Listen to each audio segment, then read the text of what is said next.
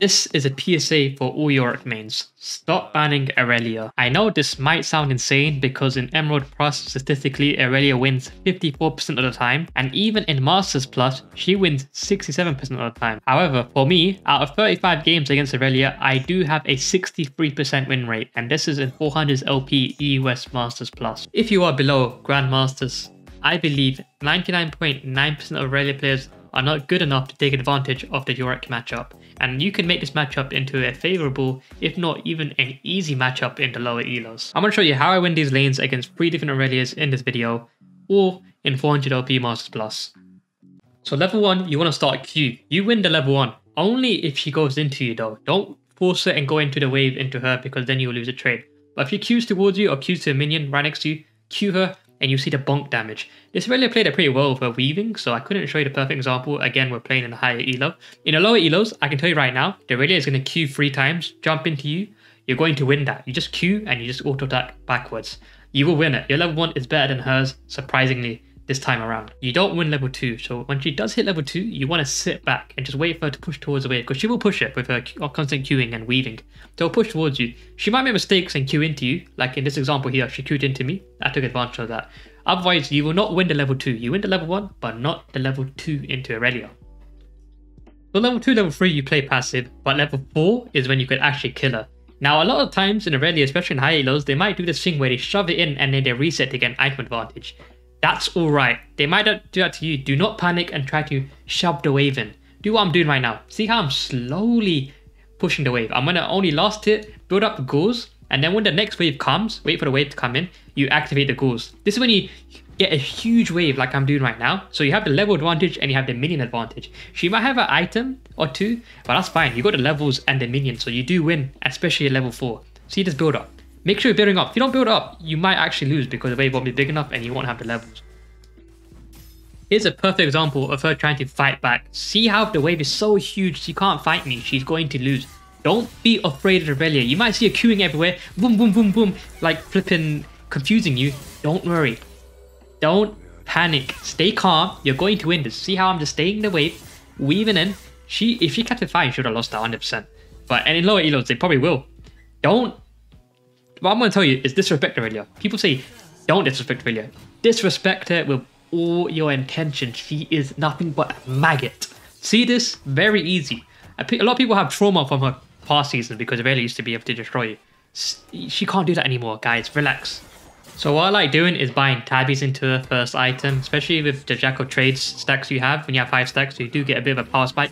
Watch this freeze, by the way. I use my W to freeze it, and she's forced to back. You can't do much about it. So I've got perfect freeze in this perfect area that I can kill her in once I reach the perfect scenario.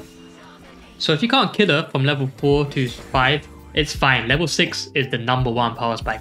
This is when you can put your shovel and shove it up that Irelia's ass.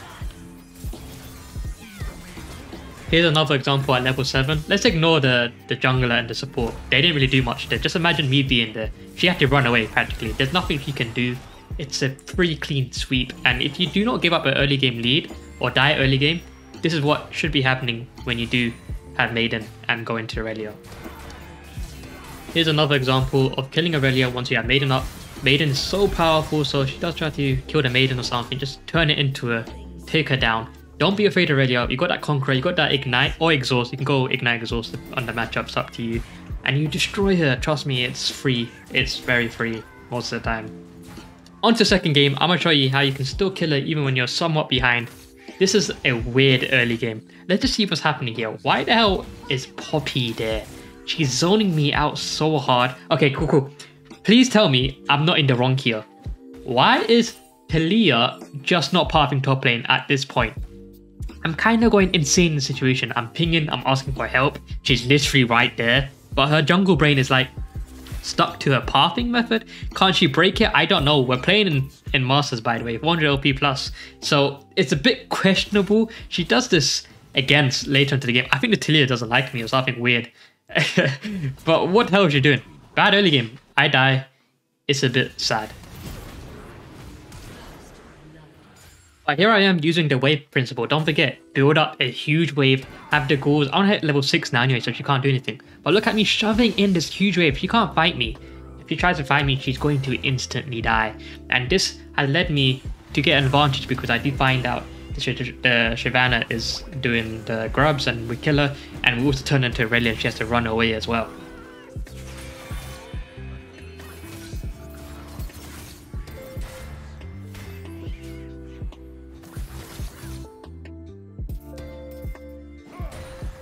And here at level 9, I do have tabbies, I do have Trinity Force components, and I do have exhaust, and this is an example of all-inning with exhaust this time around. And killing the Irelia, Shyvana does clean up as well, but we do get the kill, and this is a nice little comeback.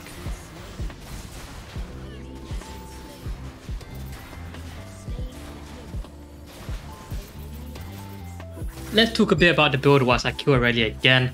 I love building Trinity Force. I think it's a must to build Trinity Force into Irelia with Conqueror. Trinity Force Conqueror is the best hands down because it's dependent on you. You can bonk her really quickly, you can build up your Conqueror stacks. If she kills your ghouls, you're still doing a lot of damage.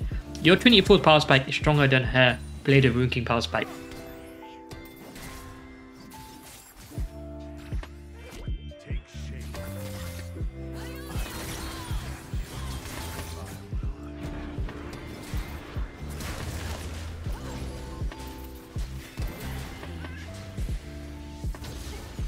This is an example of a level 3 Irelia kill. Now these type of kills can happen, but they are very risky. You can only go for these kills if you do bunker level 1 to level 2 continuously like I explained before, and she's low enough. Otherwise I wouldn't risk it, but I think in the lower elos we can get away with doing these type of all-ins and winning. So the next few clips are taken from my stream. The quality is a bit low, so I do apologize there, but it shouldn't happen next time. And yeah, here's some examples of Irelia dying to me in the laning phase and getting an advantage.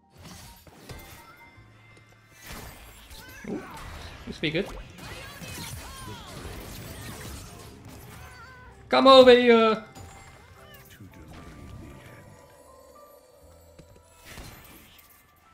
Boom! Oh crap, I might die here. Okay, that was close. That wasn't close. Very much not close. Good job, Irelia. I wanted to fight me. Alright, could be dead here. What? No way, dude. I'm actually killed. And I'm just gonna exhaust her so I can do more damage. Oh, she dies anyways. I win this.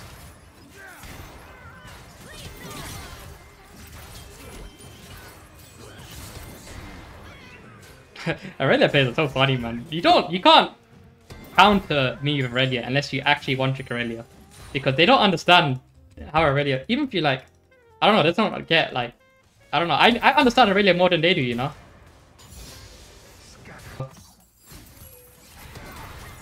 Oh shit.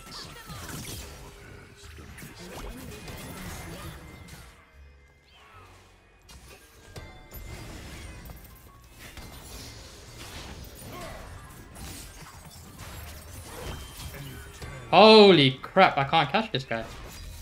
Apparently. Finally. An ally has been slain. An enemy has been slain. Oh crap.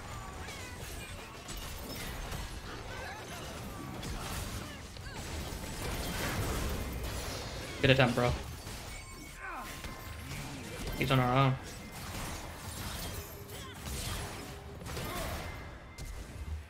Dude, what was that? And lastly, I just want to gloss over the fact of the build path being very important. If you build wrong, it can be problematic if you're against Irelia. I'm 3 levels ahead of you here, and this fight is so close because I built wrong. Trinity Force is correct, Tabbies is good as well, but you also need to build anti-heal. That can be Executioners or Bramble Vest. I like building Bramble Vest into Thorn Mill. That does counter Irelia pretty hard. And then possibly Black Fever if she does stack armor like Frozen Heart. But yeah, make sure you get some anti-heal in there, get Trinity Force in there, and Tabbies, and you should be good playing against Irelia. And it shouldn't be this close, at least. So that's the end of the video. Hope you learned a thing or two, and I'll see you guys in the next one. We shall prevail. We have eternity.